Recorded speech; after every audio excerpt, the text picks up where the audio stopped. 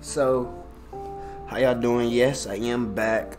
Told y'all I had to end up taking a little mental break. So, I'm going to be trying a new little series. I'm hoping it works out. And it's just to help me a little bit more. When people come to my Twitch chat, and a lot of people hit me up, DMs, texts, etc., asking me like, how should I badge out so-and-so? How should I badge out so-and-so? So I'm going to be picking most of the cards that I think about, that I think are going to be asked about the most.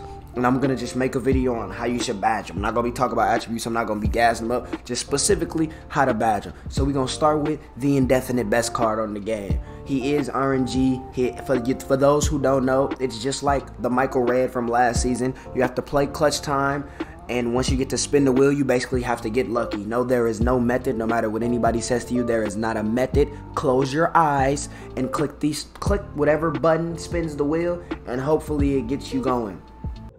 Third-seeded Jazz Gaming at point guard from Milwaukee, Wisconsin. It's Splashy.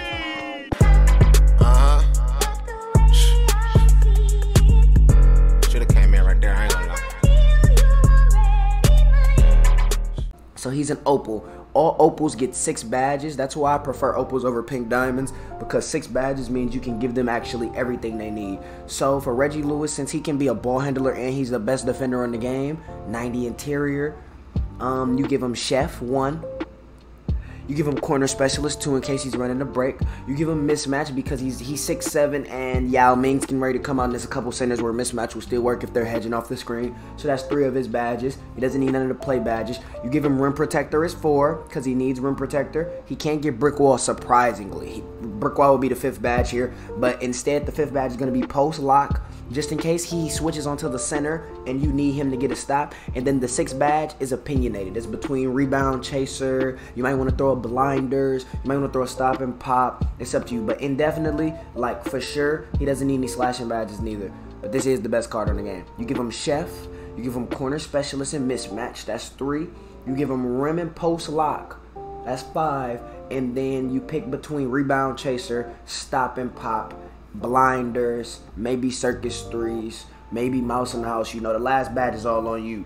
That's just the base of the 5 badges. So just in case you forgot, chef, corner specialist, mismatch expert, rim protector, and post lockdown are the 5 out of 6 badges for the indefinite best card on the game, Reggie Lewis. I love every single one of y'all. I hope this series takes off how I want it to, because I want to just like put these links everywhere, and then whenever anybody asks a question, I can just say, hey, go look at this, go look at that. I love all of y'all. It's going to be a lot more of these, so just prepare, and this is going to make everybody's life easier.